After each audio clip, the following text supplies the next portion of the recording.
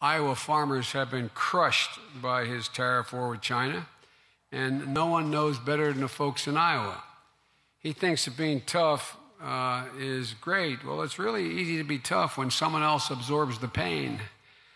Farmers, manufacturers, the automobile industry.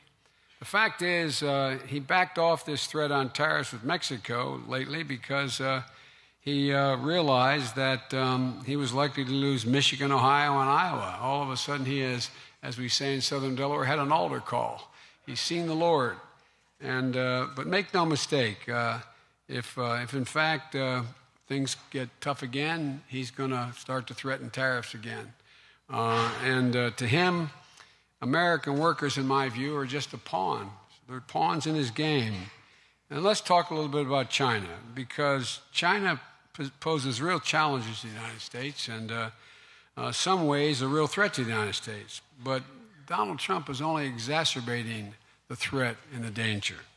But the reason I find myself optimistic is a point I've been making a long time. All right, you're listening there to the former Vice President Joe Biden, who's in Ottumwa, Iowa. And this is the battle, really, between Joe Biden and President Trump today. I want to bring in Brianne Fahnensteel. She is the chief politics reporter for the Des Moines Register. And it's really interesting to be watching this dialogue, in a way, going on. We just heard from President Trump. He was on the South Lawn, and he hit Joe Biden so many times. And you hear Joe Biden firing back from Iowa, but he's also, Brianne, making this appeal to farmers there, to growers there when it comes to tariffs. And this was a similar appeal that President Trump made to farmers in Iowa, saying, you know, we gave them this money, which was really a way to make sure they weren't hit by tariffs. What is your assessment watching this appeal that both of them are making? Well, I think he's really trying to tap into this discontent that a lot of Iowa farmers are feeling right now. Certainly the tariffs have been really difficult for them. But on top of that, there's been flooding across the state. It's just been one thing after another for Iowa farmers. And so for Joe Biden to speak directly to them and to say, look, this president is using you as a pawn is something that could be resonating here. A lot of farmers tell us over and over again, look, we're Republicans, we support the president, we hope that this works out in the end, but we don't know how much longer we can keep this up. It's really hurting our bottom line. And so now Joe Biden to be here, physically present, making this appeal to them could resonate.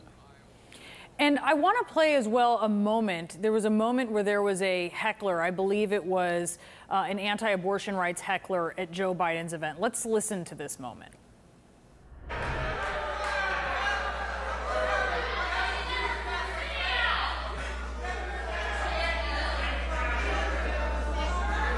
No, that's okay. No. This is not a Trump rally. Let him go. That was pretty interesting to see him. He's trying to draw this contrast between, obviously, you know, President Trump sometimes eggs on his supporters at rallies. We've seen even some hecklers be injured at rallies. Is he appealing to Iowa nice here? What is this? Iowa nice is definitely a thing.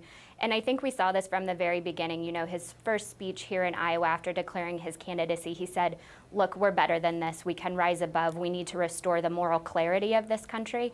And so that's certainly a message that I think we're going to be seeing throughout his campaign. And this was an opportunity for him to demonstrate that here and contrast it with President Trump. And obviously the president's trade war with China has been hitting Iowa because this is one of the top producers of soybeans, a big exporter to China. You talked about the farmers and how they actually, hold on just a moment, Brianne. Let's listen to the former vice president. That's how we got to where we are. And so, folks, we got to build an economy that rewards work, not just wealth. We got to return the dignity of work. You know, and I think that, look, I believe that the president is literally an existential threat to America for three reasons. One, he is a genuine threat to our core values.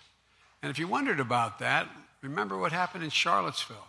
I never thought I'd see that happen in my lifetime again. You had people climbing out of the fields and from under rocks, carrying torches, contorted faces, chanting the same anti-Semitic bile that was chanted in Europe and in Germany in the 30s. Same exact language. Carrying Nazi flags, accompanied by white supremacists, accompanied by the Ku Klux Klan, and confronted by decent people who said, "Not in my city." And what happened? When he was asked to comment on it, he said, quote, "There were very fine people in both groups.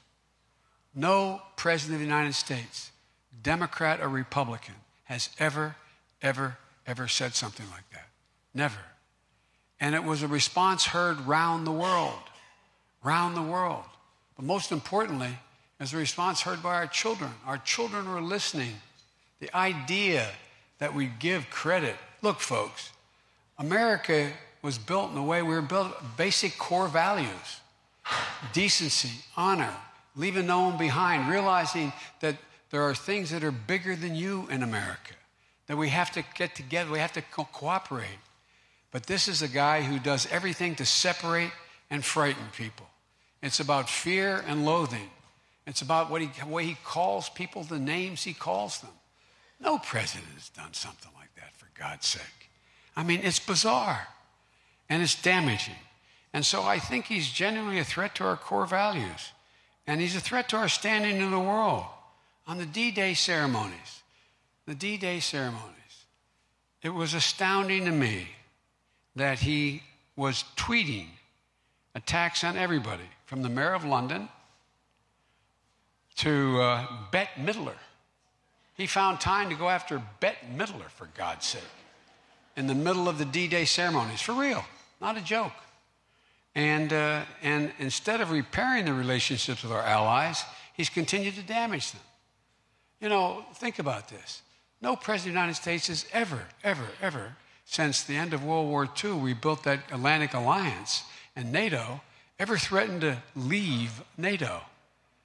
Never gone after our allies, embracing dictators and thugs, from Putin to Kim Jong-un, calling them my friends, sending love while he's poking his finger in the eye of our allies. What's going on here? This is really dangerous stuff, and it's not easy. He's a threat, in my view, a threat to our core values. And folks, the fact of the matter is that 4 years of Donald Trump will be viewed as an aberration in American history. 8 years will fundamentally change who we are as a nation and how we're viewed around the world. We're not only the most powerful nation in the world, we've led America, we've led the world not by the example of our power alone, but by the power of our example. That's why the rest of the world has followed us, because of our values, who we are, who we say we are, decency, honor. And it is being absolutely thrashed around the world.